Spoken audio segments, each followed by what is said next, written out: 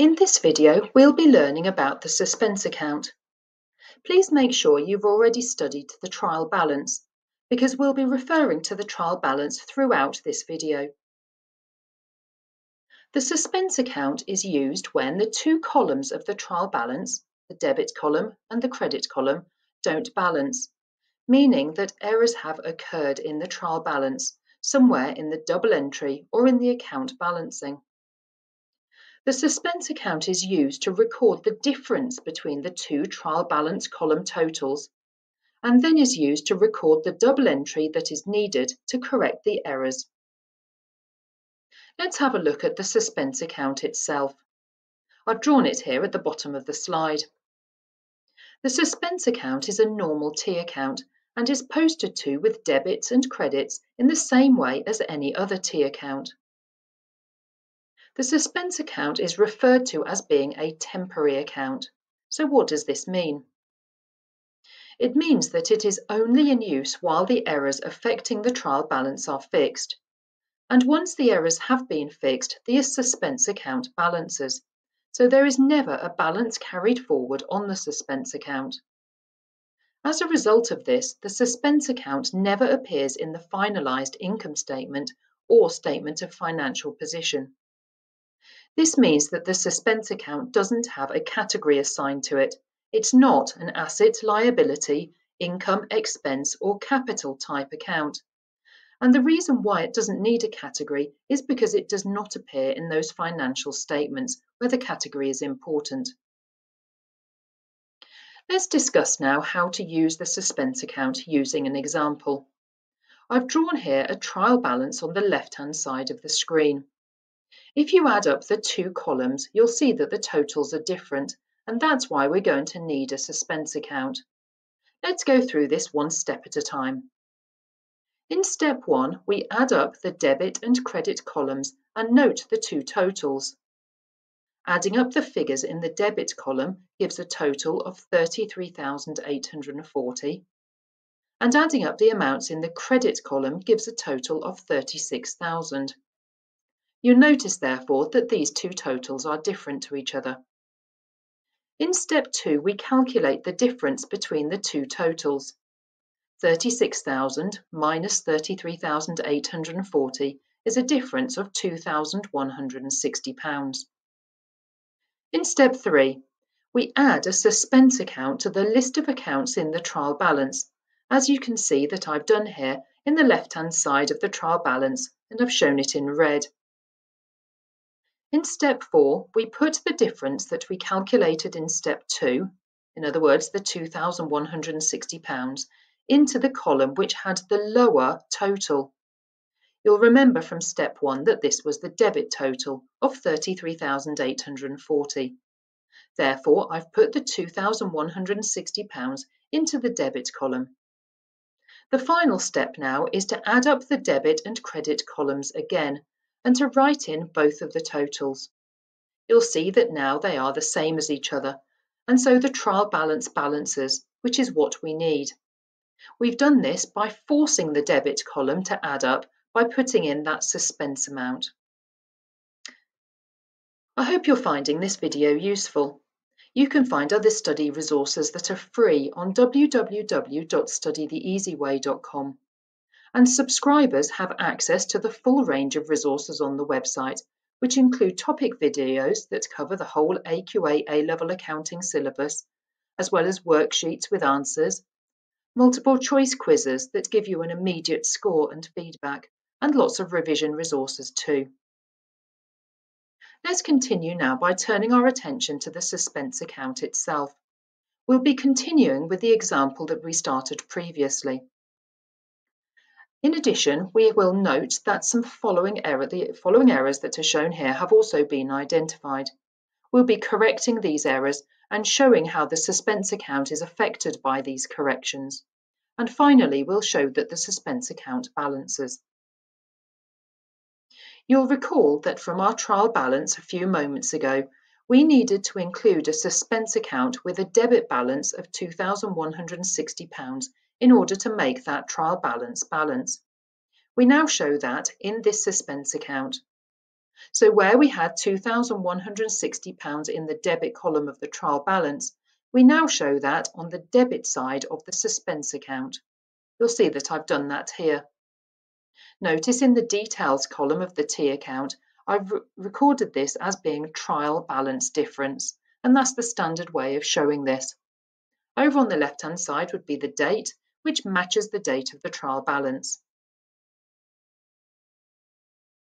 Now let's discuss how to use the suspense account to correct an error.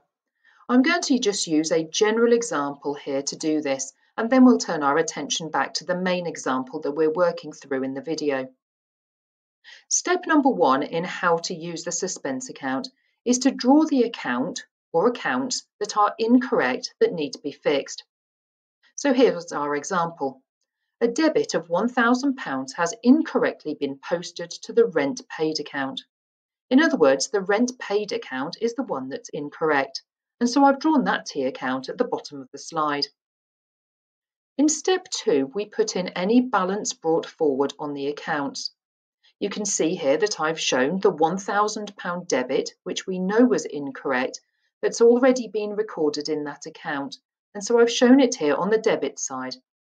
I've labelled it as balance brought forward because that, to me, is a clear way of indicating that this is an amount that has already been posted and therefore will need to be corrected. In step 3, we identify what double entry needs to be posted in this account in order to correct it. That £1,000 debit shouldn't be there. Remember that in double entry, you're not allowed to just cross something out. You have to post an extra amount in order to balance it out, in order to effectively remove that error. You can see here then that the correction consists of posting a credit of £1,000. The credit balances the original debit of £1,000, and so this account now balances, which is correct. Notice that in the details column, I've put suspense. And the reason for that is because the other side of this piece of double entry will be the suspense account. So in step 4, we post the other side of the double entry to the suspense account. And I've shown this here in this extra T account that I've shown in the bottom right-hand corner of the slide. In the suspense account, I've posted a debit of £1,000 to complete the double entry. So notice then that the double entry for the correction, as shown here by the red arrows, is a debit in the suspense account and a credit in the rent paid account. And that's how we use the suspense account to correct an error, in this case in the rent account. Let's go back now to our main example that we were working on. I've put the steps that we need to follow up in the right-hand corner here of the slide so that you can follow them through as we work through the example. Remember that we've put in our trial balance difference already as a debit in the suspense account. So we'll move on now to correcting the errors. The first error. Wages paid of £4,210 were omitted or missed out from the wages account, but they were posted correctly to the bank account. So in step 1, we draw the account that is incorrect. In this case, it's the wages account. We put in as a balance brought forward any amount that was posted incorrectly. In this case, there isn't anything because the wages paid that should be there were simply missed out, so there isn't anything to put in as a balance brought forward. In step 3, we identify the double entry that needs to be posted to correct the wages account. In other words, it's a debit posting of £4,210 because wages is an expense account. The other side of this double entry then, step 4, is to post this into the suspense account. And you can see that I've done that in the suspense account near the top of the slide. So the correction then is to debit the wages account and credit the suspense account. And that completes the correction of error 1. Error number 2. Rent received of £1,700 was incorrectly posted to the debit side of the rent paid account. So here we have 2 errors. The rent received account is incorrect, and so is the rent paid account. And so for step 1, I've drawn both of those accounts. I've also completed step 2. Because there is a balance brought forward, In other words, a posting that has already been made to the rent paid account, which is that debit of £1,700. We now move on to step 3 to identify the double entry to make the correction. In this case, there's actually 2 pieces of double entry that we need to post because we'll post one for each account that's wrong. So let's look at the rent paid account. That account should be empty because there isn't actually any rent paid to show. So the correction is to post a credit of £1,700 to balance that account. The other side of the double entry then is posted in the suspense account, which you can see I've shown here in the suspense account as a debit. Moving on to the rent received account. The correction to this account is to post a credit because the rent received account is an income type account, and the rules of double entry tell us that to record income, we show a credit.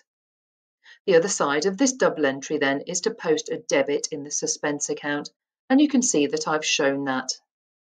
That completes the correction of error 2. Finally, we move on to error number 3. The sales revenue was overcast by £1,350. The word overcast means too high by. Step 1 is to draw the account that is incorrect, in this case the sales revenue account, and step 2 is to put in any balance brought forward. To be absolutely clear about what's going on here, you can see that instead of writing balance brought forward, in this particular case I've actually written the words too high by 1,350. It's shown on the credit side of the sales revenue account because sales revenue is an income category account, and you would expect therefore the balance to be on the credit side. So we can see now that the sales revenue account credit balance is too high by £1,350.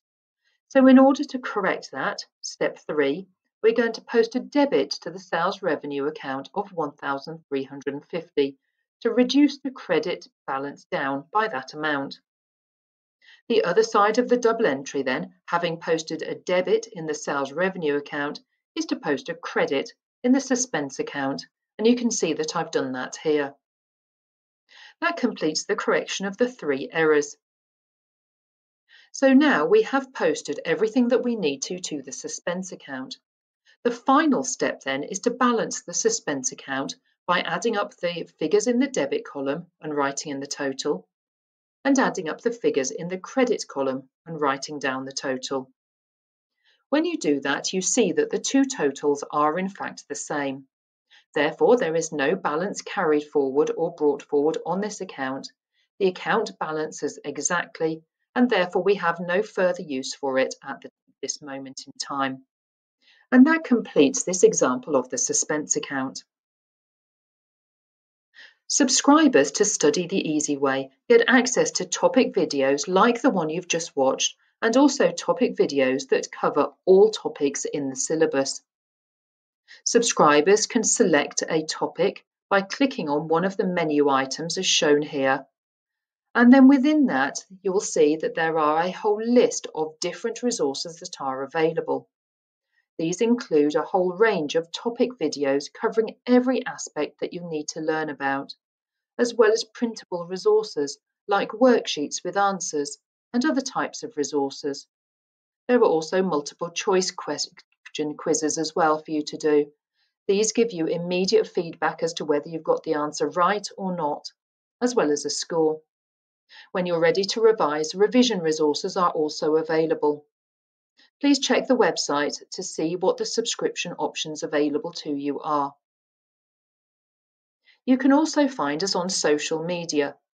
Our Instagram account is updated every week with examples of questions which allow you to check your knowledge. So please follow us on Instagram in order to get as many free resources as you can. You can check out our website, www.studytheeasyway.com, where you'll find more free resources and also the opportunity to learn more about the website resources that are offered to subscribers, and as well as the opportunity to subscribe there. Thanks for watching this video. I hope it's been useful.